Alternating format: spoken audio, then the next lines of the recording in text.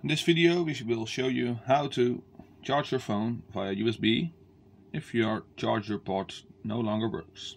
In this case we will use a micro USB port, it's on this side, and this phone doesn't charge anymore because the port is broken. So what you need is a USB cable, the one with this port on the one side and the other side doesn't really matter. What you do is you cut the USB cable on the other side, and there are 4 cables. Of those 4 you only need 2, the red one and the black one, as you can see. And you need to strip them so you get like the iron pointy things at the end, the connectors.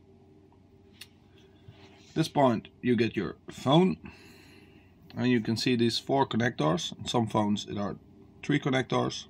You get the minus and the plus. The red one goes to the plus and the black one goes to the minus. And you should not touch the second and the third pin. On some phones there are only 2 pins or 3 pins. So what you do is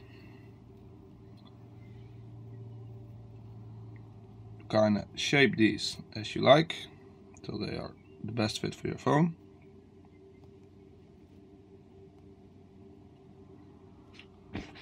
Put them inside the phone. Make sure they connect.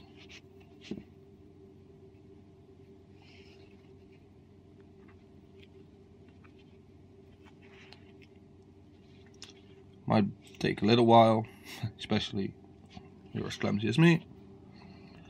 And then you put in the battery at the normal position. Make sure the wires don't touch. And voila, it's charging now.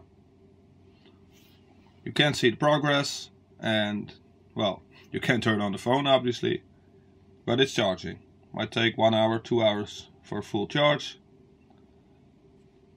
It helps, it works, but as you may see, it's not the best and not the safest method, so I wouldn't consider doing this every day. But in case of an emergency, or when you forget it on traveling, this is the working method.